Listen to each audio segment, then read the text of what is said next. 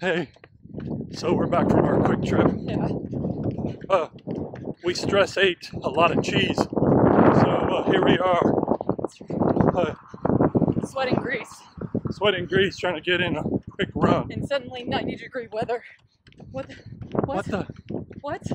So, we'll share some footage with you and then we'll have a really quick recap. Let you know what's going on. Thanks for watching.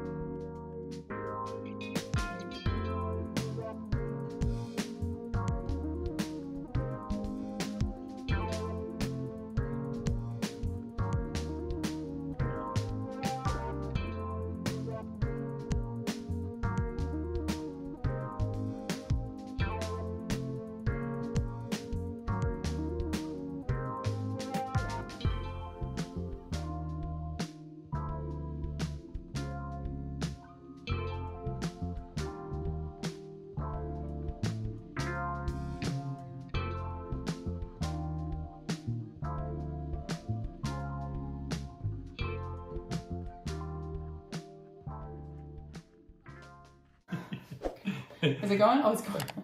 Action. Action. Hey everybody, so we're back. Quick recap, if you've been following along. We just came back from a somber visit for the funeral of a beloved family member. It was a 6-hour drive for us there, and we just got back, I don't know, a couple of hours ago, and decided to go out for a run. So that's where we're at right now. Thanks so much for joining us. So, lessons. Let us tell you how to not go for a run. First of all, don't get in the car and drive 6 hours, get all dehydrated because you don't want to stop to pee, travel with your dog because your babysitters are also going to this funeral. So figure out how to do that because she doesn't travel with us very often.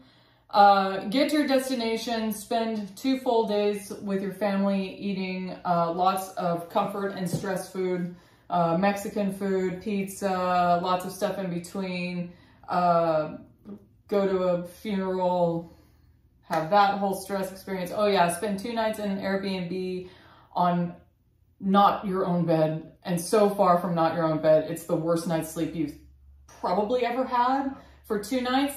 Then get up the day that you're supposed to leave, go for a walk, say, hey, we should actually plan to go for a run in gorgeous 50-degree weather and no humidity and no hills. Decide not to do that. Get in the car, go ahead and go home where it's 90 degrees. You still haven't had any water because you didn't want to pee a second time for 6 hours in the car. Okay, so here's what just happened. It's our annual first reminder of how much we hate running in heat. Oh, yeah. It's not even spring yet. I know.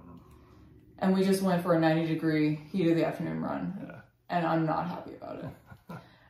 It was pretty bad. When I say go for a run, I mean run, I don't know, 1.25 miles. Yeah. And then have to stop because you think you're going to throw up.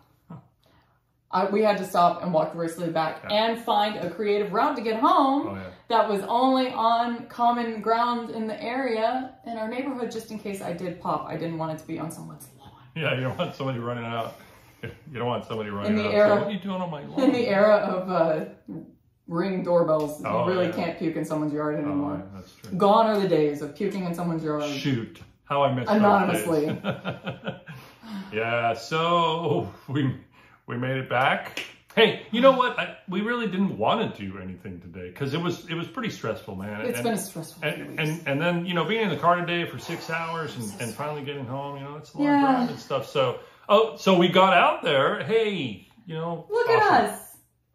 But That was awful. Bear that in mind anytime you think, you know, hey, maybe we should go. Holy moly. So in 2 weeks, we have the Bluebell Ice Cream Half Marathon. So this coming Saturday, we will be feeling better and we'll have a route. You have an update. Yes, we'll have a route to run And, you know, we'll share all that with you. Now, I did say I was having some knee problems. I have an update. So I got some x-rays, and apparently, you know, I've got this pain. It's just really, really bad. I've never had this area of my leg hurt. Really concerned that maybe I'm making it worse. And the pain's just like there, and oh man. Ugh. So they took x-rays of my knee, and there's nothing wrong with my knee. Yay! Why does it hurt so much? Exactly. So I start PT this week, and I'm going to do PT twice a week for several weeks. I'm really excited because my physical therapist is awesome. He got me all fixed up before the marathon this year. He's great. And so I'm looking forward to him helping me out because what is going on?